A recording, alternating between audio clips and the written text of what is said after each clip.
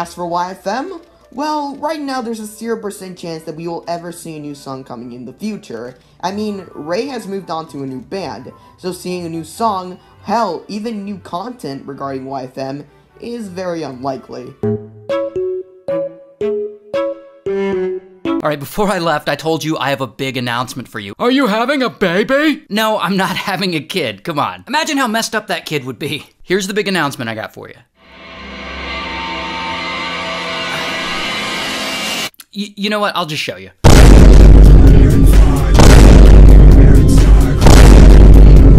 Right now, there's a 0% chance that we will ever see a new song coming in the future. Meanwhile, hey, did you hear that's your favorite Martian Manuel, where's Manuel? Dude, no way. Your favorite Martian is bad. You have to talk about it. Also, why does your favorite Martian? No way. No favorite Martian. oh my god, I don't kill yourself.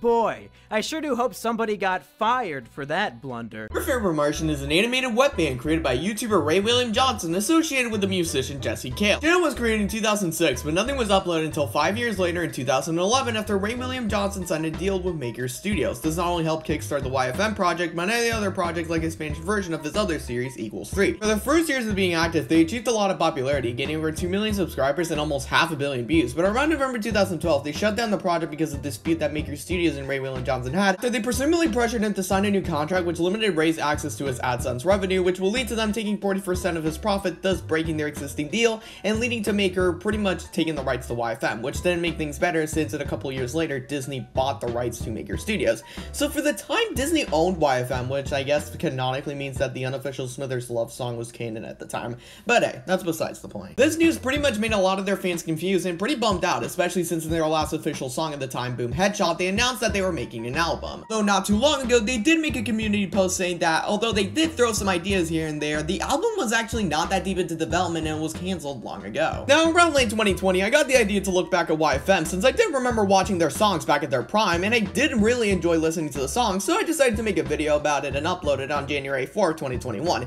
Not really expecting much of it, but little did I know that a specific YFM song would blow up in meme culture around this time. Mr. Douchebag's song blew up and became a meme for some reason, and then it led to many others feeling nostalgic about the band, which led to my video getting noticed by the YouTube algorithm. Yeah, I know it sounds shocking nowadays, but I can't believe it either. And it blew up, which for my first video actually using a computer to edit instead of an iPad, I'm still somewhat happy with the ending product. Like, in terms of the script, like, the editing was fucking rough and the audio sounded like ass for the majority of the time, but you know, it's not my worst video that I made that year. I've played it, I can officially confirm that this sure was a meh experience. Let's talk about the amount of content the game has.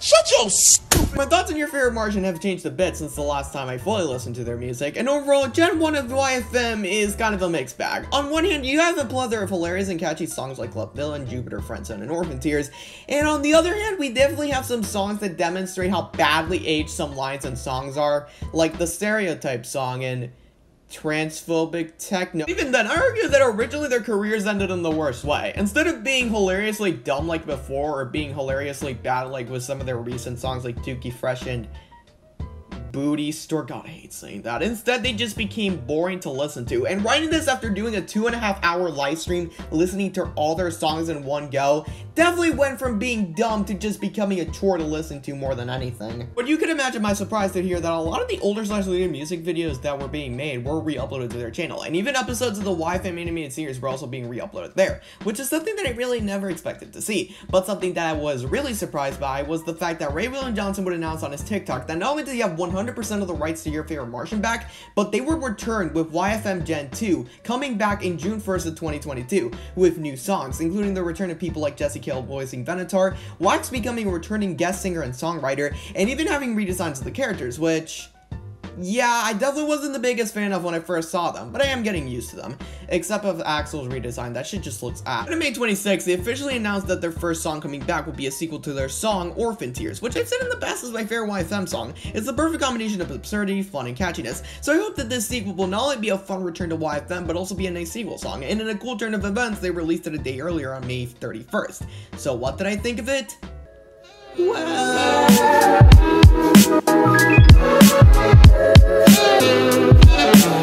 Alright, so let's get this first thing out of the way. Animation-wise, it definitely still isn't the best, but surprisingly enough, these new redesigns look pretty alright animated. The character animation still does have a lot of the jankiness that their older songs had, but it might be nostalgia speaking here, but I kinda like how it works for YFM since it adds to its charm. I mentioned before that coming into this music video, I was pretty worried how the characters would look, but I think that these new redesigns work pretty well with the new style that YFM is going for, though some of the background characters look pretty inconsistent. The thing that I never really noticed in my first viewing, but noticed a lot more of you looking at it more, is how expressive and exaggerated the character's animation is when it comes to their movement, although I really can't say that when it comes to their facial expressions, which was something that Ray mentioned was a pretty big factor when it came to their redesigns, so hopefully they do make it a little bit more unique in future songs. The background remains pretty simplistic for most of the song, which I guess works, but I hope they don't remain this simplistic for their later songs, considering how at the time some of the older Gen 1 music videos had some pretty backgrounds. And fun fact, the original animation studio that animated the earlier YFM songs, Studio Ladybug, animated Orphan Tears too, which I guess sort of confirms that they're going to be the people that will be animating the songs from now on, which honestly I'm fine with. Definitely better than having Ray animated himself, since if you have seen some of his music videos for his other band, The Upside Downs, you know that his animation doesn't really look good. The overall music quality of Orphan Tears 2 is actually pretty good. Ray's rapping in Gen 1 of YFM felt a lot more energetic, but also quite sloppy, but in here he sounds more laid back, which I can definitely get behind since it makes his voice sound more clear. The lyrics in this segment felt like YFM never left, which on one hand is good since it still has a lot of the absurd charm to it, but on the other hand it definitely has a lot of lines sounding cheesy as hell. For example, a gang of tiny he-men. I pray to Morgan Freeman. My brother in Christ, what the fuck does that mean? One thing I'm surprised by is that DJ didn't get his own verse in the song, and it's weird since he not only did get a verse in Orphan Tears Part 1, but he also made an appearance here, but he legit does jack shit that you can basically take him out of the music video and nothing would change. Speaking of, the instrumental for this song is basically the same as the original Orphan Tears, except in two aspects, those being the chorus and then the end part. I like to divide the chorus into two parts, the one sung by Stevie the Demon and the one sung by Ray. Stevie is a character from Ray's other brand project, The Upside Downs, a band with only 16 songs. And in the past, I've said, and I quote, and all I'm gonna say about it is that the Upside Downs are literally everything that made YFM so charming. Except the complete opposite, as in, it's just okay. And after listening to their songs, I think I was being a little bit too nice with that statement. At best, I would say that they make decent songs sometimes, but the majority of them are just really bad. So I guess you can kind of call Orphan Tears 2 a crossover between the Upside Downs and YFM. I don't really know. And many people aren't really the biggest fan of her. In fact, out of every single critique I've seen of Orphan Tears Part 2, I'd say that she's probably the biggest problem that I've seen rise from the community.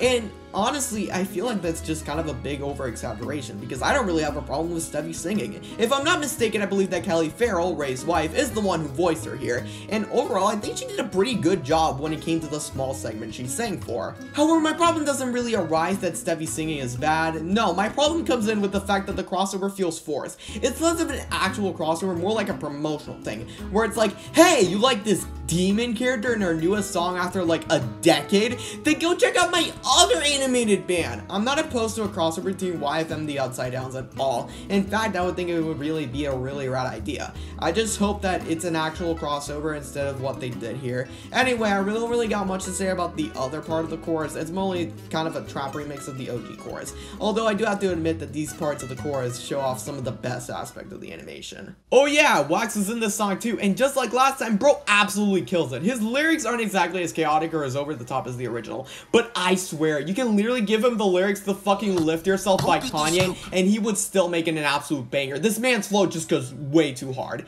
This is also where the storyline of Orphan Tears starts. Yup, you heard me correctly. Orphan Tears now has a storyline. So basically, they all get wasted in the bar, and then a cocktail waitress takes them out to the back where they find little cartoon pigs. But when they snap out of the Orphan Tears, they find out that the pigs aren't actually children, which leads to, unironically, the best line of the entire song. Not an engineer, but I think these orphan tears are made from actual orphans' tears. Man, I fucking know that whoever wrote that line felt like an absolute genius. Was it you, Mr. Johnson? Yeah, I bet it was you. But if you think that shit can get any funnier, Bill Cosby shows up out of whoever knows where and owns the bar. Then he tells the others that they aren't going anywhere and that the children are staying. Like, who fucking comes up with this shit? And yeah, after that, the song ends with a promise of an Orphan Tears 3, which okay, I guess. I don't know. I don't really think that the concept of Ray William Johnson featuring cartoon Wax getting drunk on Orphan Tears while fighting a giant Bill Cosby in his underwear deserves the trilogy. But you know what? Pop off, I guess. I don't fucking know.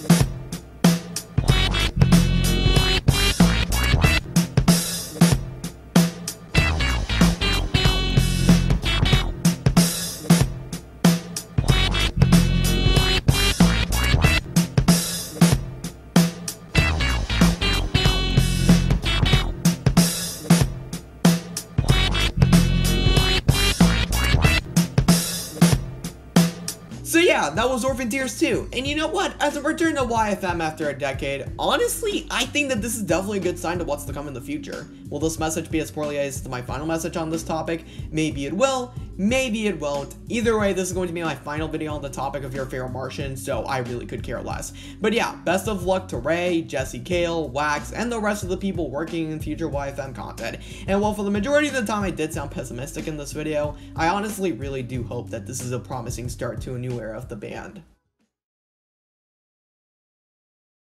Before I end this video, by the time I upload this, I have reached 1,000 subscribers, which is a milestone I never expected to reach on YouTube, and seeing that number on my account is absolutely insane. I'm glad that you guys are enjoying the content I make, since I absolutely love making it for you guys. Of course, I want to thank my amazing friends and mutuals I've met along my journey as a content creator so far, but honestly, I really want to thank all of you for subscribing, liking, commenting, or even taking the time out of your day to watch my videos. I'll continue to make the best content I can, and I hope that you guys will enjoy what's to come. So yeah, that's really all I have to say. This has been Manuel D, and from the bottom of my heart, I want to thank you.